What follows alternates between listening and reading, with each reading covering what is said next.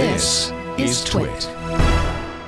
We got some blurry, fresh leaks of Samsung's next foldables. Boy. Maybe I'll save my money and buy one of these because who knows how much they're going to cost. But the Samsung Z Flip 3 and the Z Fold 3, the Z Flip 3 has a Panda look to it, which is reminiscent of the Panda Pixel 2. The darker block up top actually seems to house a rear display and dual camera setup, which is interesting. And the Z Fold 3 touts the first foldable with under-display camera, as well as S Pen functionality and a triple camera array on the rear. And Let's Go Digital did some HD renders based on these low-res leaks, so we can get a better sense. Again, keep in mind that these are renders; they're not actually, they it might change, but it's based off these blurry leaks. But the Panda look, the two-tone look, is interesting. I don't know. I'm tempted by the Flip. Like, I like the idea of the Flip phone, but I don't know if it's worth the money. So yeah, yep. I'm guessing that Samsung's, as I'm saying it, I'm like doubting myself, but I was going to say I'm guessing that Samsung's going to drop the price on these foldables a little bit. I would have to think. A little bit not more much, in reach. though. Not by much. Not by much. I would love to see some sales data around particularly the Flip, to see if, as well as with Motorola, to see if people are interested in that form factor or not. Wesley, I think I can't believe the show's gone on this long and I haven't asked you this question. Where do you stand on foldables?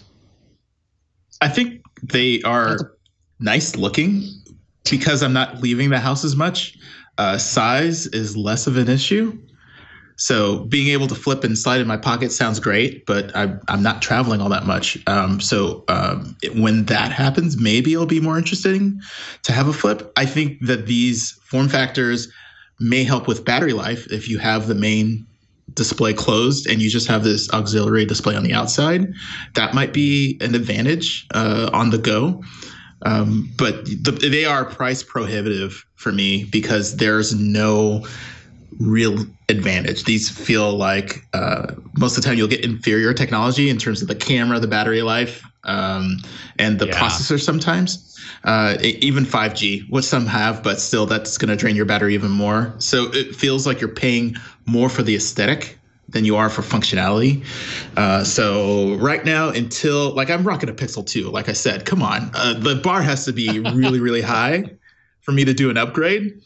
Yep. So if it's given me something I wouldn't get in a different form factor other than looking cool, then maybe. But right now, I hope to eventually graduate over to a Flip. But right now, it's not enticing me to do anything that I can't do already with my own phone.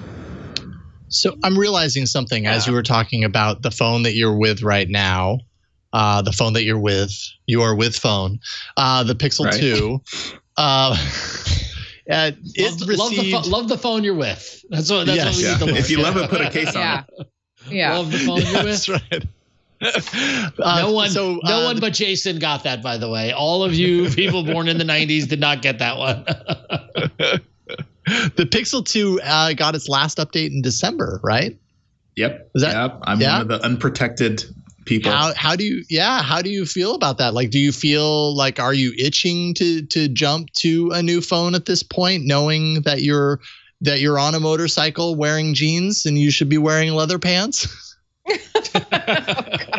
I'm not leaving the house. I haven't left the house. So how much protection do I need for if I'm pretty much the software set that I have and application set that I have, it's basically no more vulnerable than any brand new application. I don't feel the need to be targeted. And if someone hacked my phone, it would be bad. But generally speaking, it would be 1 in a million chance that someone would actually come after me. I am a little interested to be able to do an upgrade to get to 12. Like, I won't probably get that update, but still, 12 doesn't. I remember back in the day when you would get a new version of Android and your applications would run faster because they had tighter coupling and more optimizations, or better battery life, or because they were doing more clustering of notifications. These types of things excite me. And I don't hear those developments on Android anymore. And so until I hear something like, wow, I really need that, or that will make my life easier, it's hard for me to justify spending the money to upgrade my phone to get that software update. Are you noticing any slowdown or any degradation in the experience or the battery or anything like that? Like an external, like a different kind of well, I don't want to say issue, but a different kind of roadblock that would require you to upgrade to something new? In November, my battery stopped working. Like it was really bad. It'll get to 30% and turn off.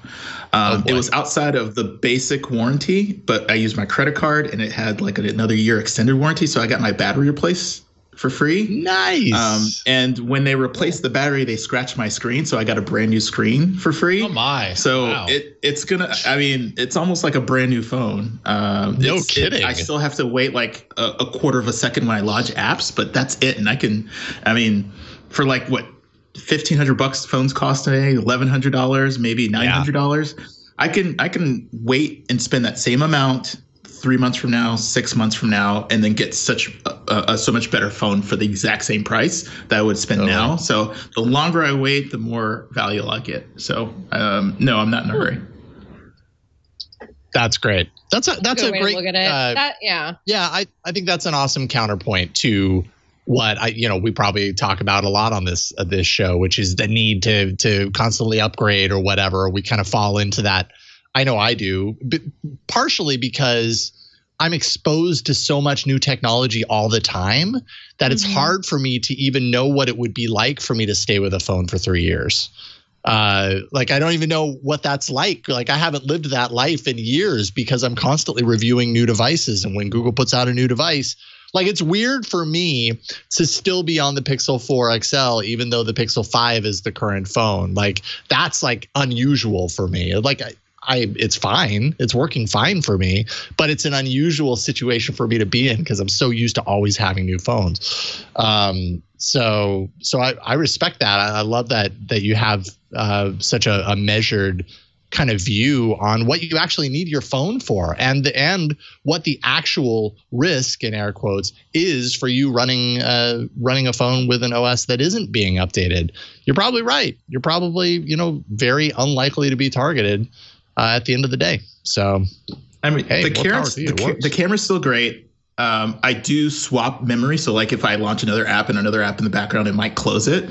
I am running close to maximum in terms of space because we no longer have unlimited storage with Google Photos. But then I loaded Amazon photo backup because I'm a Prime user.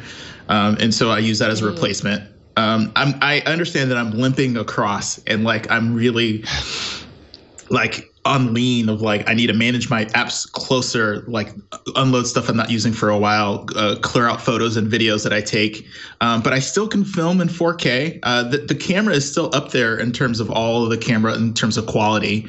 There's not a lot to complain about. Yeah, right on. And that's a great reason to keep using it. Yeah, absolutely. Yeah, agreed. Yeah. Unless there is another All About Android giveaway, then maybe I can. Well, can I interest you in a Pixel 4a with a slight imperfection? What about a Pixel 3 XL with a slight imperfection? What about a OnePlus God. watch? Is that watch? Oh, jeez. Huh? No, please, Wesley. It is my birthday, so give it all to me. Take it. I'll take it. Let's just shower Wesley with all of our used hardware. Oh, don't even get me started. Watch. I've got a whole drawer full. Let me do this. Let me do this real quick. Here you go. That's what you get. Wow, that's huge. It's so big. Wow. So if you need protection, you can put that use those as elbow pads.